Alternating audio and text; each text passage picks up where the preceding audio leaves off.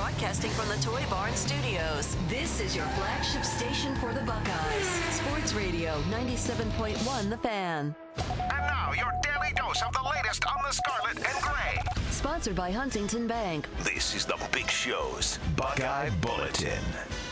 Big Show Buckeye Bulletin. We go right away to 11 Warriors recruiting analyst Alex Gleitman. Alex, let's start with Friday Night Lights, my friend. Can you tell us what it is, what we're going to get tonight at Ohio Stadium? Yes, definitely. Friday Night Lights was the brainchild of Urban Meyer when he was at the University of Florida, and it was the first camp of its type in major college football. He did something similar when he was at Bowling Green in Utah, but high-level BCS football, it was kind of new. He brought it to the table in Florida, and now schools all across the country are doing it. Basically, it's your normal football summer camp, but the difference is it's held, obviously, tonight, Friday night, in the Horseshoe under the lights when normally camps are held at the Woody Hayes Athletic Center. There's, music blaring from the speakers and highlights running all over the video board. Some of the top talent in the country, recruits from all over, seniors and juniors, they come, they compete, one-on-one drills, speed and conditioning drills, all that. It's open to the public, which is actually kind of a first. So, anyone could go down to the Horseshoe. Gates open at around 5:30 tonight, and they can take in the atmosphere and really see what Urban Meyer, Mark Cantoni, and some of those guys are doing to recruit, the next players to become Buckeyes.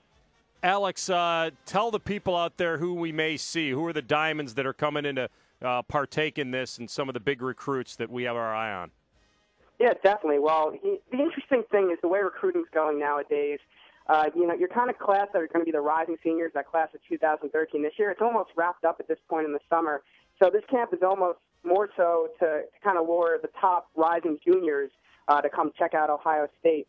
But starting with some 2013 targets, you got some big ones in current commits, in Joey Bosa, Tracy Sprinkle, Billy Price, Darren Lee, and Johnny Townsend, the punter down from Florida. But kind of guys who are uncommitted, those commits are going to try to sway to come to the Buckeyes. You got Shelton Gibson and Devin Allen, two very good wide receivers. Donovan Munger from Shaker Heights, a two-way lineman, is coming down. Christopher Worley from Glenville. He's kind of a safety linebacker hybrid who will probably play the star at Ohio State if he chooses to come here. And kind of the bigger one is Tyquan Lewis. He's a defensive end outside linebacker. He'll probably play that viper position that Bobby Carpenter played at Ohio State if he chooses to come here. It's down to UNC, Ohio State, and LSU. He's bringing his mother up. It's his second trip of the summer. He's definitely someone to look out for. On top of that, there's really a whole slew of 2014 targets coming in, some really good quarterbacks and wide receivers, some big-time offensive linemen. But the two prize recruits coming in are linebackers, Clifton Garrett from Plainfield, Illinois, and Raekwon McMillan from down in Georgia. Those are two big names, along with Devontae James from Springfield, Ohio. Alex Gleitman, 11warriors.com, joining us, the recruiting analyst for them. Alex, what's left of this recruiting class for Meyer? He's got 14 commitments. Am I right on that at this point, 13 or 14? How many more is he looking to bring in, and how many of these guys could be the guys that fill those empty slots? Yeah, he actually has 15 recruits right now. So you're working with 5 spots left.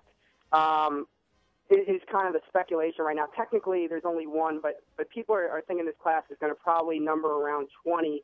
You're probably looking at least one more wide receiver, probably 2 linebackers, an offensive lineman, and then maybe you save a spot for a super prospect like a guy like Von Bell, a safety from down in Georgia. But as I said, Tyquan Lewis is definitely a guy to look at on commit watch, as well as Christopher Worley and Shelton Gibson. But I think, you got Mike Mitchell, a guy who, a lot of hoopla from him out of the opening a few weeks ago, put up a 40 time, I think it was 4.39 at the Spark Combine out in Oregon. He's a guy who might commit this weekend at the Gridiron Kings. And then Dennis Finley is an offensive lineman from Detroit Cass Tech. He might be coming down tonight for Friday Night Lights as well. He's probably the number 1 target on the offensive line board that's still uncommitted. So those are probably your main guys you're looking at. There's obviously a couple of other guys on their recruiting board, but right now you're probably looking at about 5 more commits in this class. Alex Gleitman, 11warriors.com. Thanks for the time, buddy. Good information. Thanks, guys. Talk to you soon. Thanks, Alex. Good job.